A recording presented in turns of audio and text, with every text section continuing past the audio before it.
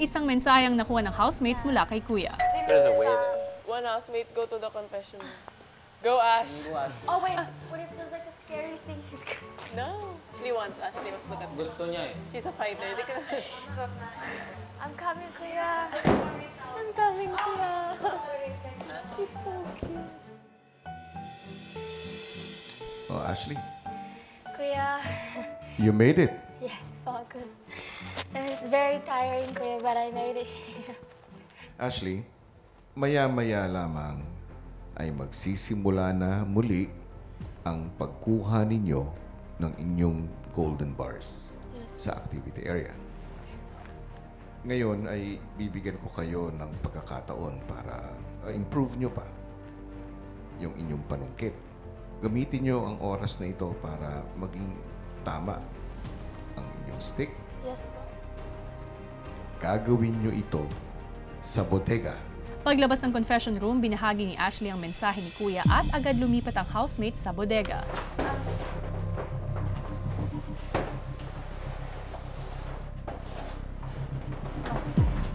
Thank you, Kuya. Oo nga po.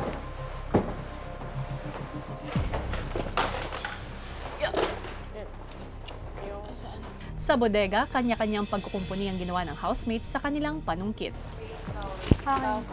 Uy! Right in the middle. Wait, let's do it one by one. Let's do it one by one. One by one. Okay. So this is the time to improve it, change it, or start something. Change ito.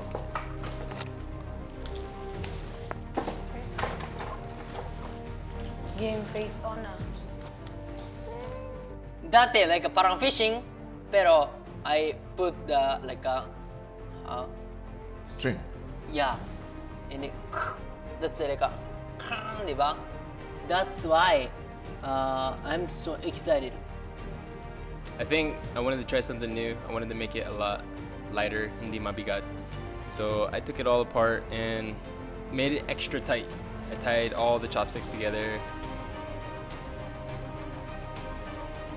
Nakita ko na po kasi kung ano itsura nung gagawin namin, kung gaano kalayo, tsaka kung ano yung pwedeng magawing diskarte, Kuya. So, inulit ko po siya sa simula kasi ano po siya, chopstick lang po siya sa loob. Ginawa ko pong tight para hindi po siya mabali-bali, Kuya. Ngunit habang abala ang lahat sa pag-aayos ng sticks, si Andre nakalimot.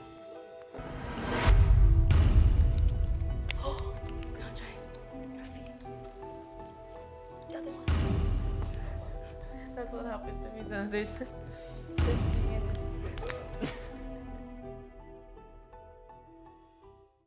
Bago tuluyang lumipat sa activity area sa loob ng bahay, muli munang nag-ayos ng panungkit ang mga housemates. Where's the... Hala, yung kay Fumiya. Huh? It looks like a dragon. Diba? So nice. Sobrang excited. Kasi I feel sobrang improved talaga. Hanggang sa nagdesisyon na silang pumunta sa activity area. Wait. Naol. Ay, umuulan na. Let's go, let's go, let's go. So, let's move faster. Palakas na palakas yung ulan. Ha? Oh my gastos. Yes. Fumia's favorite task. Gastos. So, Are you having fun, Fumi? Sobra. Suddenly. Like that. Yeah! Nang makapwesto na, si Lee agad na sinubukan ang kanyang panungkit. Uy.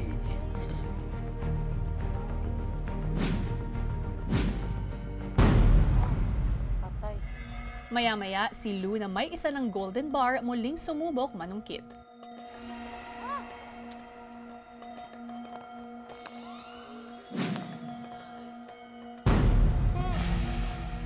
Hanggang si Lee muling sumubok.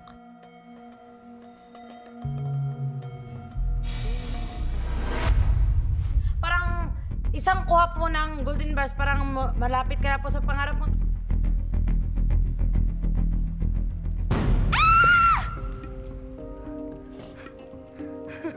Wala, naubos na yung mga nasa... Kutsilyo. Samantala sa magsungkit naman ni Fumiya, Gusto din sobrang mahirap. Start, and I think very mabilis to get.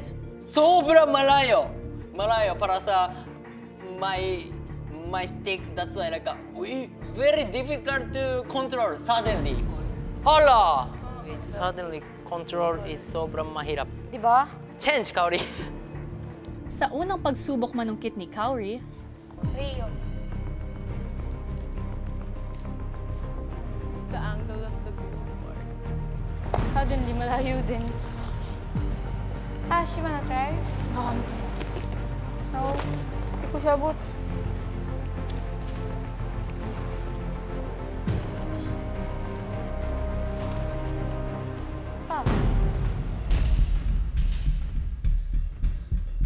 sunod na sumubok si Kiara.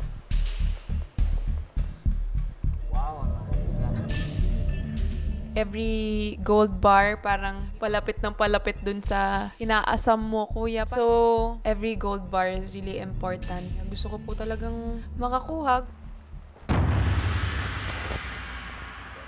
Nice. Take.